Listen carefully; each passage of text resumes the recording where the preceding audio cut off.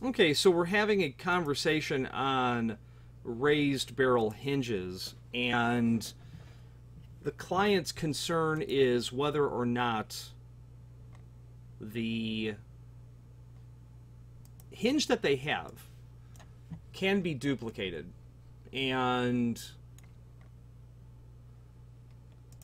the hinge that we're looking at is here. This is a hinge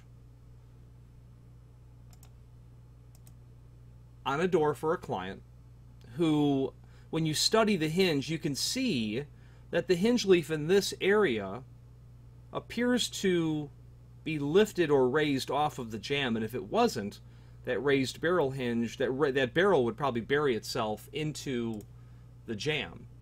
The client has also supplied an additional photo here.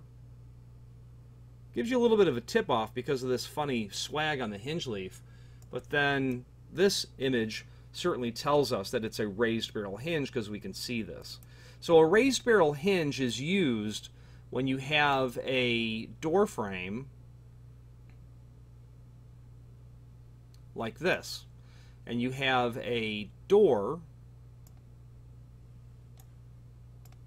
like this, okay? And if you used a standard hinge, well, the barrel of that standard hinge would have to be here. Well, that's not going to work because it's going to hit the jamb. And I've literally seen installations where they have mortised out this area of the frame to make it work. Well, that's not proper. What you could do is use a raised barrel hinge where it moves the barrel of the hinge off away from where it would normally be. Then that hinge is bent in this funny fashion, permitting it to work in our application. Okay. Now you could have, why would you need a raised barrel hinge? Well, you have a deep inset. The dimension from the face of the frame down to the face of the door is much larger than standard. Or you had a standard frame that would have taken a standard hinge, but then someone added jamb extensions. And jamb extensions is a piece of wood added to the face of the frame because your wall is 6-inch and they ordered 4 9/16 jambs, and now what are you going to do? Order new frames and doors, or add trim, wood, or what's called a jamb extension. But then, and that will solve the problem of making the frame flush to the wall, but it creates this problem. So inherently what a raised barrel hinge does for us is defined elegantly by Bomber.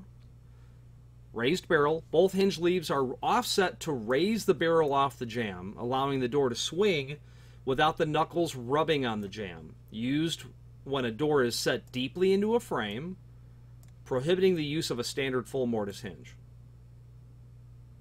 Okay? That's where that is used. Now, the client also provided us some additional photos. Here is one. Same kind of look. Got a raised barrel hinge. Now the key here is what we're dealing with is a standard hinge has its leaves like this.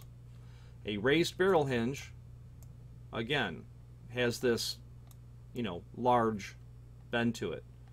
The whole point is that the vertical axis of pivoting, it would normally be here on a frame, but now it's here.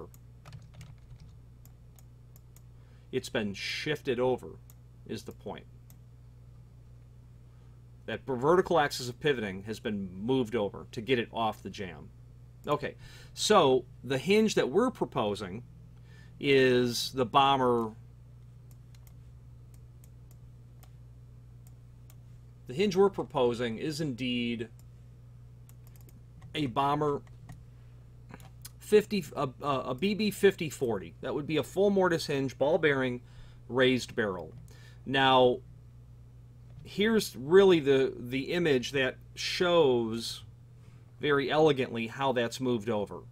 Okay, and trying to really show that. And if you study this hinge angle to yours, you'll see that it emulates your hinge.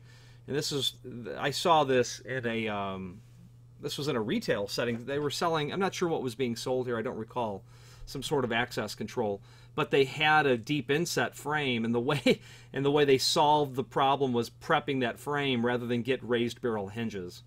That would not be advisable in an exterior application. I imagine they were selling access control hardware for an exterior application. I sure wouldn't want the big hole cut in my frame. Okay, so very interesting. So now, can the bomber hinge be made to work? Well, we're going to notice a couple of things on the client's images. First of all, radiused corner. That's a 5/8 radius. Okay, so bomber can make a radiused corner hinge on one leaf. That shouldn't be a problem. Square corner over here, fine. A raised barrel scenario, that's fine as well. That's not going to be a problem. You'll notice that they have these projecting prongs back here. I would sure not... that is not a security measure at all. That's just...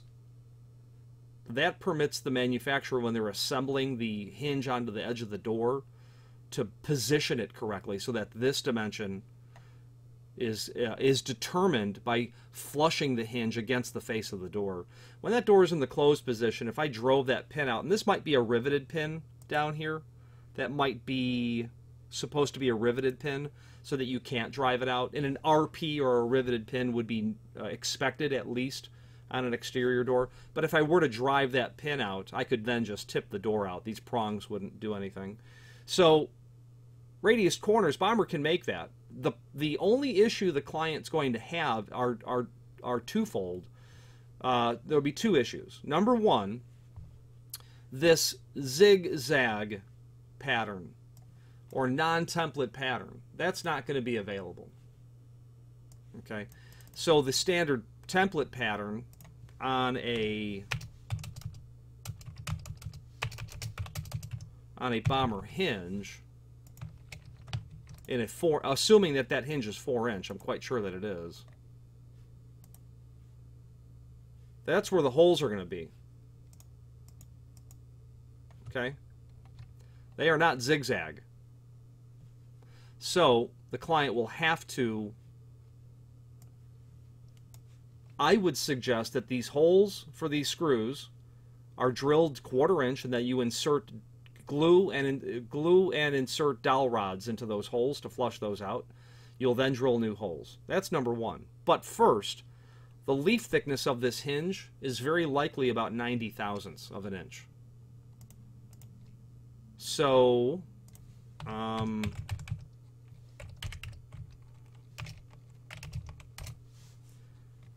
a hinge that the client might have is going to be a leaf thickness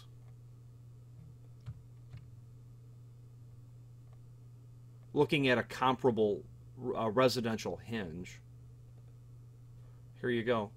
And a 4-inch, you know, you're looking at a hinge thickness of 0.085. So that's a very thin hinge. In the 4-inch hinge that we would be able to sell is going to be 130 thousandths. So the hinge is going to be substantially thicker. So that would have to get mitigated in order for any of this to work. So you need to not only re-drill these holes, but you'll have to mortise this all deeper on the door side and on the frame side. But at the end of the day, that's carpentry work. There's nothing special or unusual about doing this work. You see that you've got the room to get the thicker hinge down here, or at least I suspect that you do, but without mortising the leaf deeper on both the door, you know, and frankly, you could get away with doing it double mortise depth on one side, but that would not be considered best practice at all. But it is done at times. When you are surface mounting a hinge on a leaf, a double mortise would be a scenario where you have a channel iron frame. It's literally a piece of C-shaped steel. You're going to surface mount. You're going to surface mount your hinge leaf. Okay, but then your door leaf and your inside frame dimension would not permit you to surface mount this leaf because the door is too wide. They will literally take the prep in the edge of the door. Here's the edge of the door, and they will rather than it being for the thickness of the leaf, they'll mortise it double deep to allow the door, this area, to come flush to the C-jamb, to the C structure, the C structural steel. So that's a double mortise on one side. You could consider doing that if you have room to save you from having to prep it on both sides, but you will have to mortise it deeper one way or another. And then, of course, contend with the holes. This is a wood edge. This is a metal-clad door with a wood edge and a wood frame. So you know, the possibility is most certainly there to permit you to do this sort of work. I don't know why the hinge is being replaced. So I'm not sure what makes the client, this is unrelated, I'm not sure what makes the client require to be changing the hinge. Maybe some were lost, but the initial question was, can you find me some of these hinges? No, I can't. I wouldn't know where to begin to locate a residential raised barrel hinge. And this one by Bomber would be the one we can do. If any of that is of any help, please don't hesitate to reach out to us. My name is Rich Howard, owner of Architectural Builders. Thank you.